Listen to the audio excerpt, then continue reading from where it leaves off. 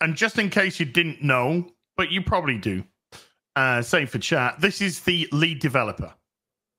This is the lead developer. In 2020, they were a dude.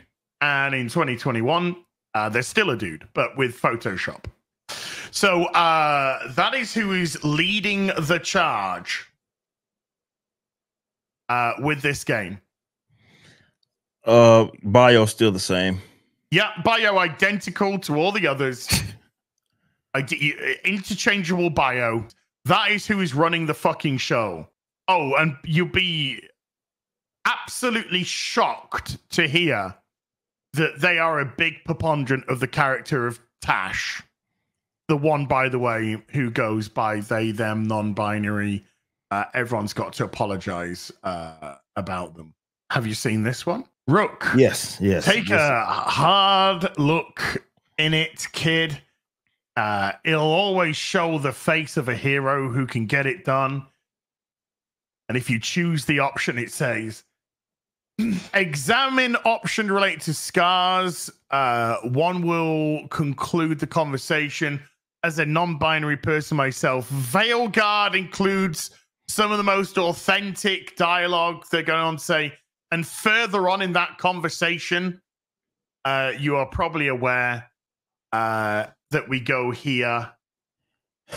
We go to this part here.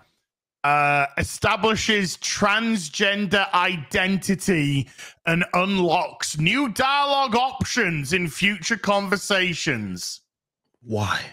Because you're not allowed to escape this fucking and that's shit. The problem. It's like you're forcing people one way or another to be a part of this fucking charade. There's no way around it. It's ham-fisted on your nose, and you can't avoid it. But I'm just seeing things, as no. Well, are you seeing that? Because I'm seeing. I will put knitting men, because the guy, by the way, is knitting in Dustborn. He's knitting with pink wool. I've already got to that point. I've already fucking lost, brain cells over that. I will put knitting men and sexy non-binary peeps in your video game, and I will never stop. Sexy in his Be picture. afraid I come non-binary. Dude, I wouldn't have a wank and throw it on any of them. Where? I challenge that. I don't know. Do I want to go with the Vitiligo fucking cosplaying Muslim? No, I'm good. Do I want the fucking ironing board resting bitch face twat? No, I'm good. Do I want the other ironing board fucking resting bitch face twat just of a slightly different color? No, I'm good. Do you want the fucking guy that knits with pink fucking wool? Nah, I'm good. Not my kettle of fish. Thank you very much indeed. Oh, hey, Smash GT doing the Lord's work again. Oh. Look at this. Look at this phrase which keeps popping up. Return to form. Return to form. Return to form. Return to form. It sounds like the script got ran. Yeah, these are the bullet points that they're given to insert into their reviews. Just remember how Shang-Chi was a triumph, and everybody said triumph. Triumph, absolute triumph. It's a triumph everywhere. It's a joy. If you're Kamala, well, for us for a while, they're not that. They're not saying that anymore, apparently. But yeah, it sounds like the script got deployed. Well, yeah, the bullet points got passed out. Well done.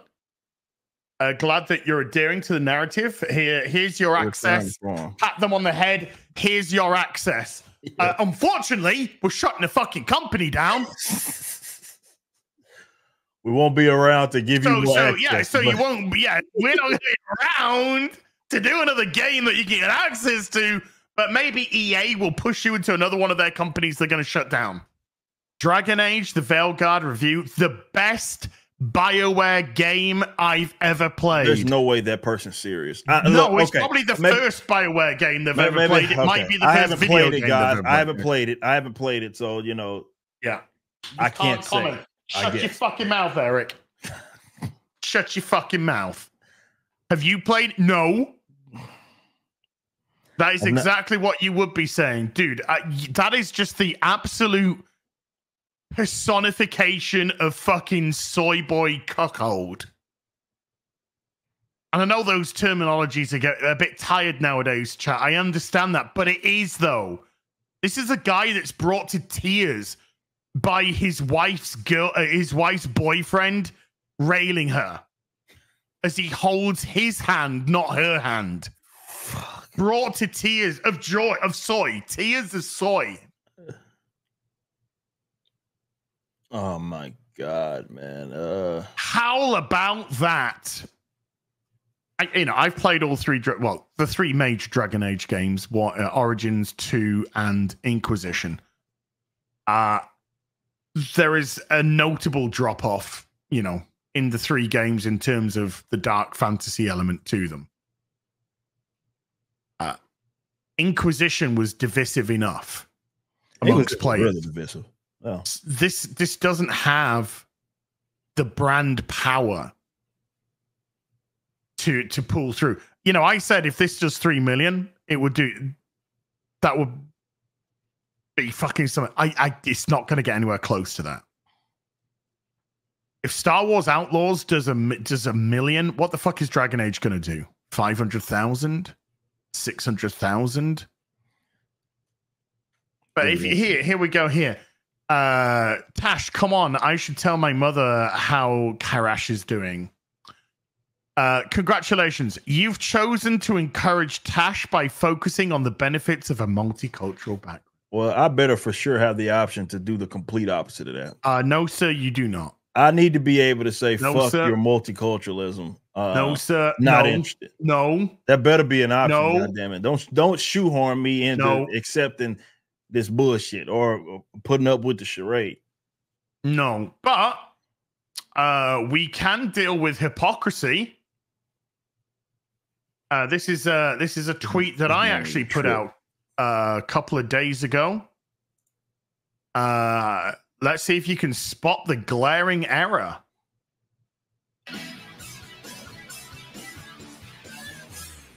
So, the Dragon Hunter has a softer side. The Kyun says you take care of people. The Kyun says you take care of people. I'm from Ravain. Not like I follow the Kyun. You've got the arm ropes. Sure. I wear a lot of stuff. You don't get to tell me who I am. I'm from Ravain. Not like I follow the Kyun. The Kyun says you take care of people. Pretty contradictory. Yeah, just a wee bit. Just a wee bit contradictory then. Just a wee bit contradictory. Like I say, man, I don't know. I think the difference. What do you remember? What IGN gave? It was a 7, right? Outlaws. 7, I believe. Yeah, so it was 7.